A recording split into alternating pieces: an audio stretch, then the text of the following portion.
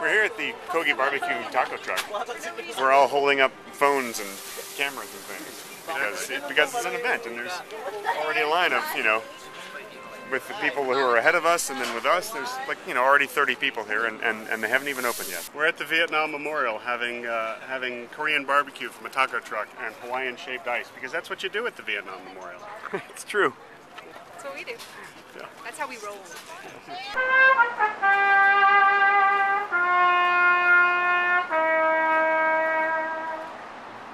It's a nice way to end the delicious Kogi barbecue taco experience. Fabulous. They're the remnants. Okay, this is truly one of the most bizarre culinary experiences in Los Angeles.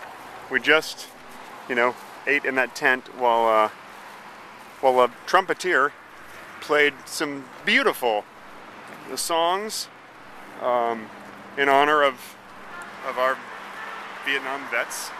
I think there's no more perfect way to celebrate the Vietnam Memorial than by eating Korean barbecue. Yeah. And Hawaiian shaved ice.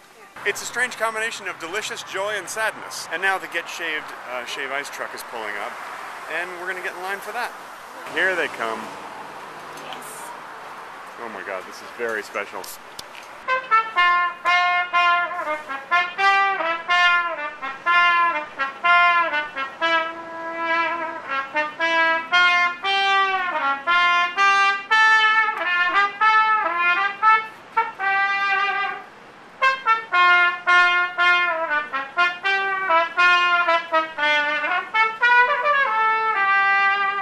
And it's really, really hot out here because, of course, it's the middle of October, so that's why it's so hot.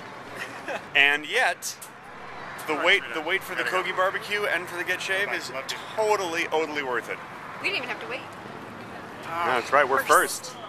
Oh, cool. Little free YouTube publicity for you. All right, what would you I'll like? have the number 3, the passion nut. What sort of a strange universe have we fallen into? A delicious one.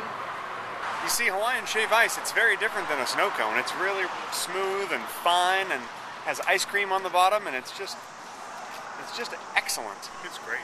It's not too sugary sweet like a snow cone is. It's just great. It's all fun in the sun. Support our tropes.